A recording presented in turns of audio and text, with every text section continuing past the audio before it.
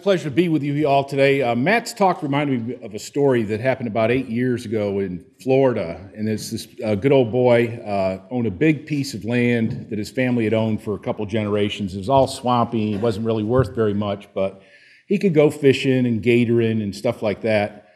And then he found out that he had some endangered species, a bird that ate insects out of dead trees on his property. And so what he did was he started killing trees. And he started cutting down some things and planting other things to attract other bird species. And what he would do was then charge people, bird watchers, to get him on a boat and bring him into his swampy property to see these very rare species. And then the government found out about it and said, you can't have people going near those birds because you'll disturb them. And so he ended up selling the property to some developer a couple years later, and a couple years after that, all the forest mysteriously burned down. And now there's houses and canals where those endangered birds used to flourish on this good old boy's property. Matt was one of the lucky ones. He's in English major, but he grew up, I know his mother and father, and he grew up with economics, just like learning economics, just like you would learn how to make a sandwich or learn how to make use the microwave oven or cut the grass or whatever. So he's one of the lucky ones. And of course, Bobby Ames's students have been taught some good economics, and hopefully some of you have also been exposed to good economics. But frankly, for the rest of America, that's simply not the case. Most Americans don't know what the source of our prosperity is.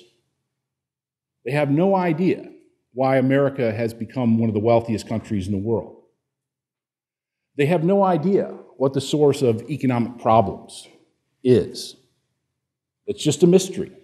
So they're uninformed about what's the cause of our prosperity, what's the cause of our problems. And that's what my lecture is going to be about today. You can imagine that if you don't know what the source of prosperity is, and you don't know what the cause of problems like this economic crisis is, that it's kind of a scary world to live in. And you naturally gravitate towards accepting whatever Big Brother has to offer. So I'm going to talk about the tale of two invisible hands. The invisible hand is a phrase, it's a metaphor. But basically what it means is the idea that self-interest is the force that regulates the market economy and makes it possible to increase prosperity over time.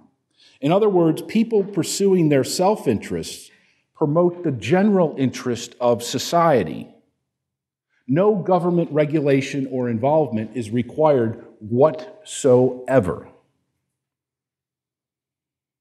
The debate about the invisible hand is whether the invisible hand of the marketplace makes everyone better off.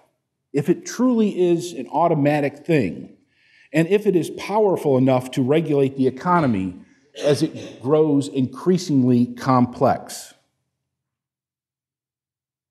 Every problem in society, both small and large, has been used to undermine our confidence and our conviction in the invisible hand, and thus our trust in the free society. What about poverty and unemployment? What about pollution and monopoly? And what about this housing bubble in the economic crisis? Has the invisible hand forsaken us? Is it no longer capable of properly regulating the economy? Don't we really need the hand of government regulation to steady our course? Just yesterday, in a major British newspaper, an article was published discussing how badly the invisible hand had performed in creating the economic crisis. And they actually went back and quoted good old Adam Smith, who first used that phrase in economics. And I'm going to quote from the author. Quote, "It appears that from time to time, the investors also behave in what seems an irrational manner, so that the market misallocates resources rather than allocating them efficiently, perhaps on a grand scale. So this is an issue that is alive and well. It's a debate that's going on right now, even though Adam Smith used the term centuries ago. My research here at the Institute has established the source of Adam Smith's conception of the invisible hand in the economic theories of a 17th century banker named Richard Cantillon. And this connection allows us to know the precise meaning of what the invisible hand is and why it is critical as a foundation of the free society. There's a lot of debate about the invisible hand. My research and that of other economists from the Austrian school and even economists from other schools of economic thought have found that the problems in our economy are the result of government intervention in the economy, and that's the other invisible hand, the one that we don't see, government intervention. It turns out that the Austrian economists actually agree with Marxists on this point. The economy is being rigged to the benefit of some at the expense of others. Now, Adam Smith first used the phrase the invisible hand. He used it 3 times. The first in 1749 in a book called An Essay on Philosophy. And here he's criticizing people for believing there are religious reasons for naturally occurring events like lightning and thunder. Quote, fire burns and water refreshes. Heavy bodies descend and lighter substances fly upward by the necessity of their own nature. Nor was the invisible hand of Jupiter ever apprehended to be employed in these matters. In other words, for Smith, the god Jupiter does not cause lightning and thunder when he gets angry, as people once thought. Smith wants us to approach our understanding of the world we live in scientifically. He next used the phrase the invisible hand in a book called The Theory of Moral Sentiments in 1759. Here Smith is explaining that even though wealth is very unevenly distributed in society, that self-interest in the market forces act in such a way as to distribute consumption more evenly. The wealthy people are dependent on the poor people, and the poor people, the working classes, are dependent upon the wealthy. Hence, consumption becomes more and more evenly distributed in the market economy. And I'll quote from the Theory of Sentiments here at length. The rich consume little more than the poor, and in spite of their natural selfishness and rapacity, though they mean only their own convenience, though the sole end which they propose from the labor of all the thousands whom they employ be the gratification of their own vain and insatiable desires, they divide with the poor the produce of all their improvements. They are led by an invisible hand to make nearly the same distribution of the necessities of life, which would have been made had the earth been divided into equal portions amongst all its inhabitants, and thus, without intending it, without knowing it, advance the interests of society and afford means to the multiplication of the species. When Providence divided the earth among a few lordly masters, it neither forgot nor abandoned those who seem to have been left out of the partition. These last two enjoy their share of all that it produces in what constitutes the real happiness of human life. So basically saying, yes, wealth is unevenly divided, but consumption is naturally more equally divided in a market economy. In other words, he used this model where one person owned everything in the world. The entire world was his estate, and yet that estate would produce nothing unless he employed people to work the lands And if you employ people, you have to feed them, you have to clothe them, you have to house them, you have to provide for the multiplication of the species, or there will be no next generation of employees. In other words, imagine if you owned everything in the world. You now own the S&P 500, every company, the entire world, every house, every car, every manufacturing plant, every TV network. What would you do?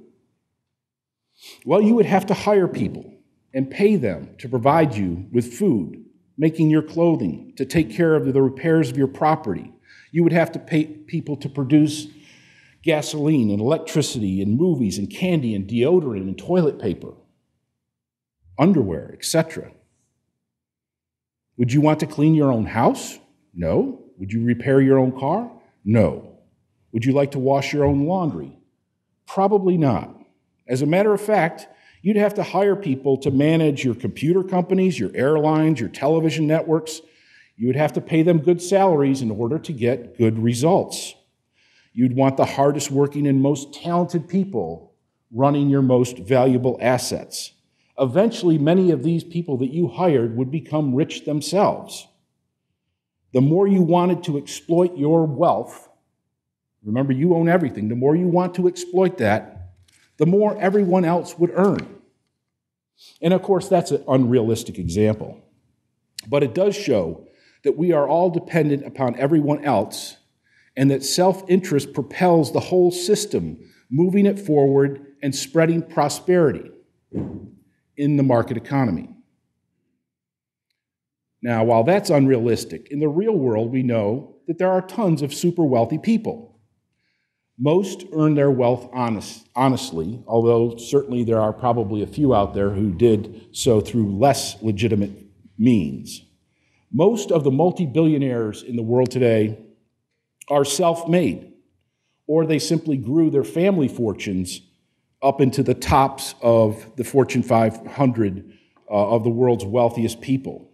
Most of these people come from the freest countries in the world: the United States, Switzerland, Singapore, Hong Kong, Canada, Germany, and so on, as well as some of the BRIC countries. That's Brazil, Russia, India, and China, which have adopted free market policies and as a result have amassed incredible amounts of new wealth. Their wealth is based on businesses that they have built and investments they have made. So Bill Gates is estimated today to be worth $53 billion. He did that by successfully starting the company Microsoft and making it a very successful company. Microsoft sells us $65 billion worth of stuff every year that we like, that we use, that we enjoy, that makes us productive. They employ 90,000 people. A huge percentage of the American population of adults and actually teens and children use the company's products for work, to enhance their productivity, and for leisure and fun. Bill Gates, a huge percentage of his wealth, $53 billion, is held up in Microsoft stock. If we were to divide that amongst ourselves in here, we would each have $600 million, but it would be of Microsoft stock, which represents the buildings and the patents and the products that Microsoft is all about. But look what's going on here. Bill Gates and his family do not spend and consume $53 billion a year. As a matter of fact, they're not going to consume and spend $53 billion in their lifetime or in generations to come. He earns and consumes a few $1 million every year, setting aside extraordinary purchases such as art and the billions that he donates to charity.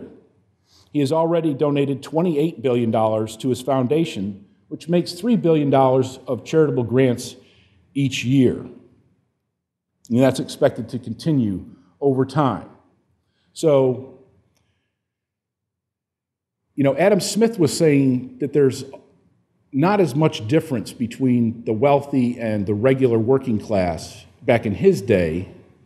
Obviously, one person is controlling the wealth, but of the normal things in a market economy, things are pretty much, as far as consumption purposes, very similar.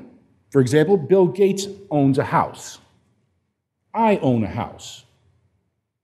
Now, his is worth 1,000 times more than mine, but I like my house okay. Bill Gates owns a gym. I have a gym membership. Bill Gates has a swimming pool with an underground sound system. I have a much smaller swimming pool with an above-ground sound system. And an above-ground sound system is obviously better than an underground sound system. We both have multiple computers, we eat 3 meals a day, and have approximately the same amount of clothing. So it is important to realize, as Adam Smith points out, that Bill Gates' wealth is either held as an investment in Microsoft that employs people who makes products that we buy, or he spends a small amount of it, but every amount he spends also is employing people. So his butler and his maid and his, the dry cleaner are all making money off of Bill Gates. These wealthy people, like Bill Gates, have not exploited other people. They have created companies and products which have increased the standard of living for all of us.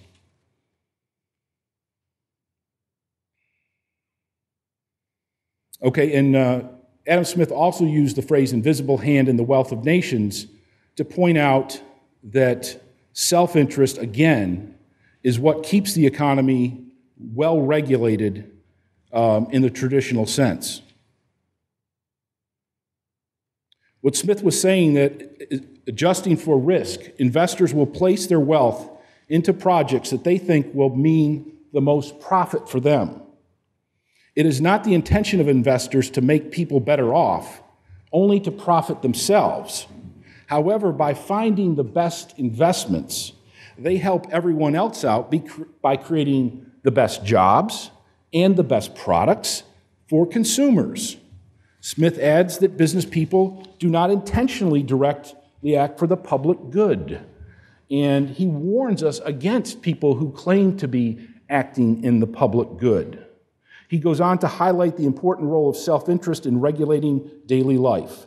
It is not from the benevolence of the butcher, the brewer, or the baker that we expect our dinner, but from their regard to their own self-interest. We address ourselves not to their humanity, but to their self-love, and never talk to them of our own necessities, but of their advantages.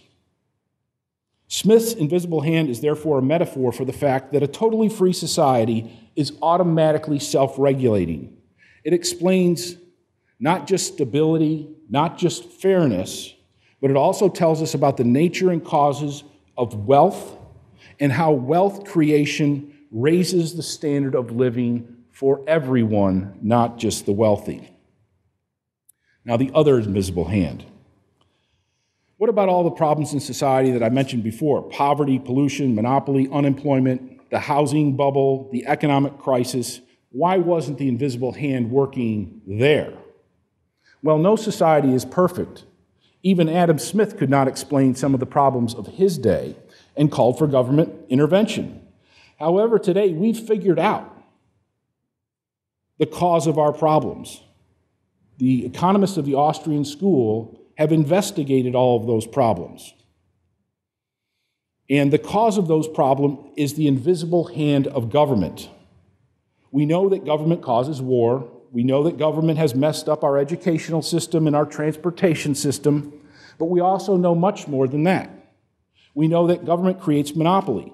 In healthcare, it's given monopolies to the drug companies, the doctors, and the hospitals. It also protects insurance companies from competition. We know that government creates unemployment and discrimination through things like the minimum wage law. We know that government creates and permits most of our pollution, while taking away our right to sue for pollution damages. We know that government caused the housing bubble. The Federal Reserve caused the housing bubble and the economic crisis. And we also know all sorts of problems in our daily lives that we are aware of. As a matter of fact, our next speaker has written a book where he basically has uncovered both Adam Smith's invisible hand at work as well as the invisible hand at work disrupting things in our daily lives. And today, I'm going to add just one example to that. Because you can chart the course of human progress in terms of how clean our clothes are. In early times, people used animal skins. They had no change of clothing and no soap. By Adam Smith's day, they had soap of an improved quality, was produced industrial, and it was available to the common man. In fact, the Industrial Revolution, which is usually discussed in terms of steel and steam and factories, was really about bringing things like soap and underwear, previously only available to the rich, to the common peasants of the day. Only after World War II did electric automatic clothes washers displace hand-cranked clothes washing machines.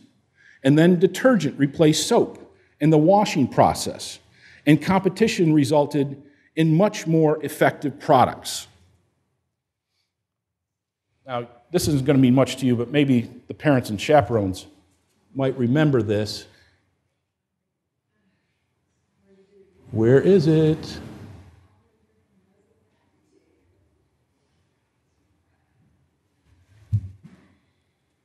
I can't get the mouse.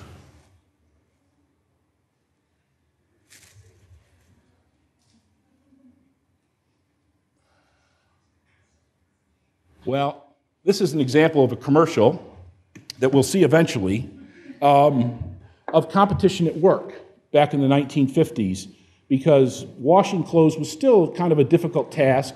The products weren't perfect, but that in this case, this ad was about a product now known as Whisk, which is still in the marketplace. And there was a problem in washing clothes in that the existing soaps after World War II didn't get white clothes clean or perfectly clean, and led to a problem called ring around the collar. So you'd have a yellow ring around your collar, but these problems were ironed out, no pun intended. Between the 1920s and the 1970s, washing clothes had gone from a grueling full-time task to something that people did once a week, multitasking with other daily chores, and could be accomplished even by young children.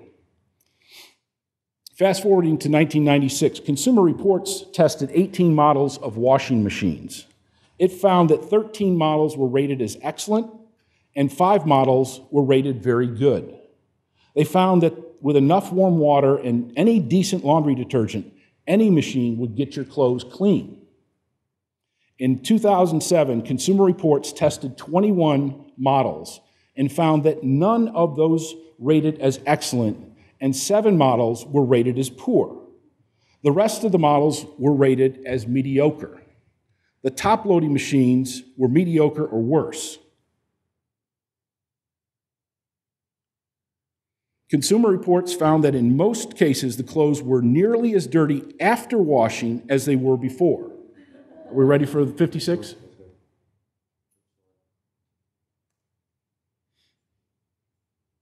Speaking of improvements.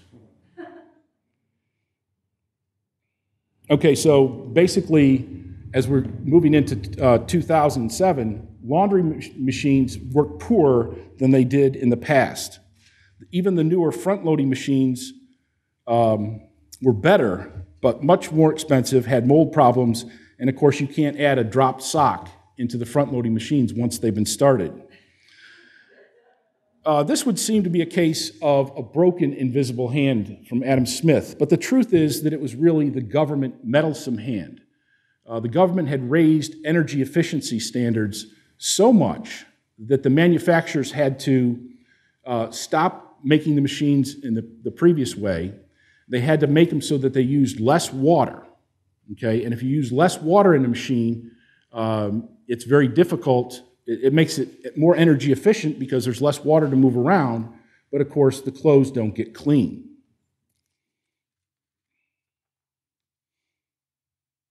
So less water in the machines mean the machines use less energy to rotate the clothes and the detergent. It also means that the less rinsing, which is a vital condition for getting the clothes clean. Ring around the collar, ring around the collar. Those dirty rings. This is from You try 1956. soaking them out and scrubbing them out, and you can still come out with...